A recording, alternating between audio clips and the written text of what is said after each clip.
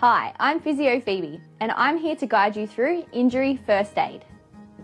Firstly, what I need you to do is to pause the video, have a read of the list below titled Red Flags, and if you answer yes to any of these, please stop the video and see a doctor as soon as possible.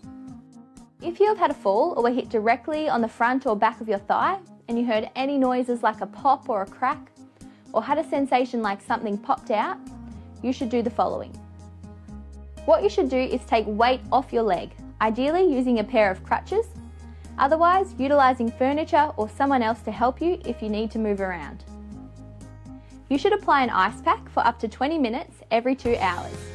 Just be sure to put something between the ice pack and your skin, such as a towel or an ice pack holder, and make sure you check every few minutes for any skin irritation.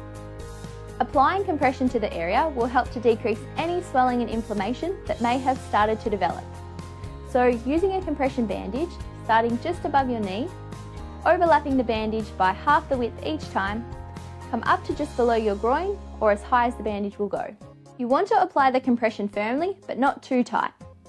Signs that it may be too tight include your toes going numb or getting pins and needles, or any change in colour of your foot or toes.